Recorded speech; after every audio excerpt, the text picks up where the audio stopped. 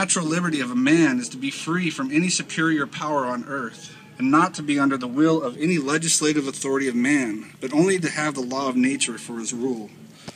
And what was the law of nature? John Locke and others at the time basically followed the rule of the common law. The common law is basically don't aggress against any man or his property, and keep whatever contracts you have. So obey your contract. If you make a contract, keep your contracts. If you aggress, you are not doing anything wrong unless you aggress against someone else's property or person.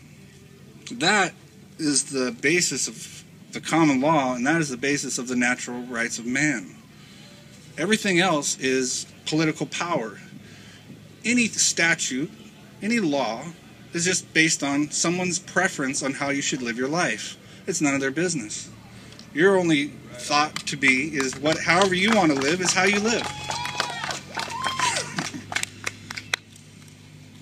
So this was a new theory, though, and it's something that I wish people would study more, because to know where we can go from here, from today, which I'll get into a little bit, we have to know where it came from. Well, my personal opinion is we should know where it came from, how it started, what these people, what they read.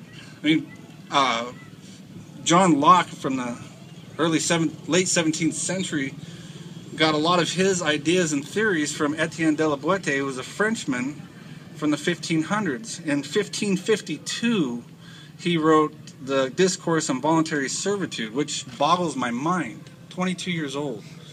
And Winston actually, and I had a conversation on the radio show a while back, that for him to write such an eloquent piece at the age of 22, he had to have been thinking of these theories in his teen years.